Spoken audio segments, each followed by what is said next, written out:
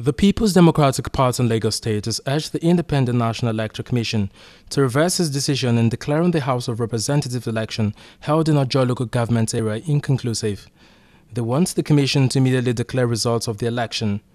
The party's candidate Tajuddin Adekunle Obasa stated this while addressing journalists. He argued that despite irregularities in the process and malpractices carried out by the All Progressives Congress, he still garnered more votes than his opponents. The INEC is being biased as an umpire. An umpire must play a rightful way. And an umpire, again, must be straightforward in everything doing at all, not to be biased at the results. The case study of my own local government, which I've just read out, we all know that the election was held, but in a situation whereby the INEC official later said the election was not held, some voting points must be cancelled, and some units also must be cancelled.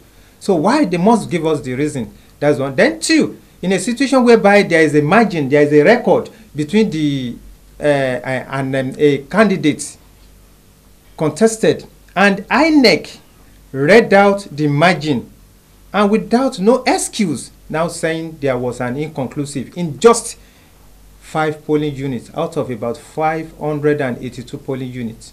Earlier, supporters of the PDP House of Representatives candidate staged a protest to the Independent National Electoral Commission in Lagos to contest the Commission's decision. A spokesperson of the demonstrators, while speaking to journalists, described INEC decision as one tantamount to igniting crisis.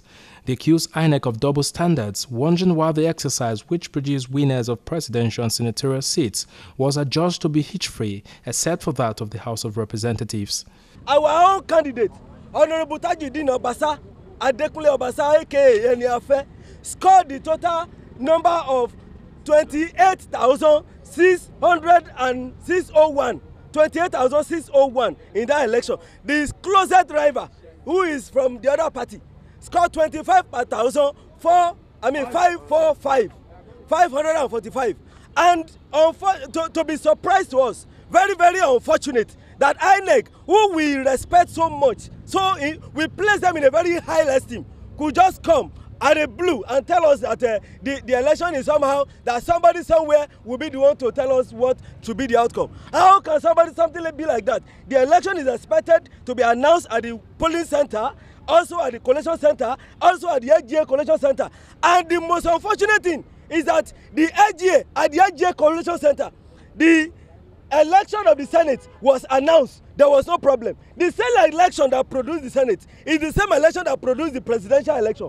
And all those results were announced and taken by INEC. Then what is heading our own of House of Representatives in Ojo? We want to ask INEC, what is delaying our mandate? Who is there delaying our mandate? Why are they delaying our mandate? And for what purpose are they delaying our mandate? They say they're going to do the run in 5 polling booths. And the total calculation on that 5 polling booths is under 3,000 that get PVC there.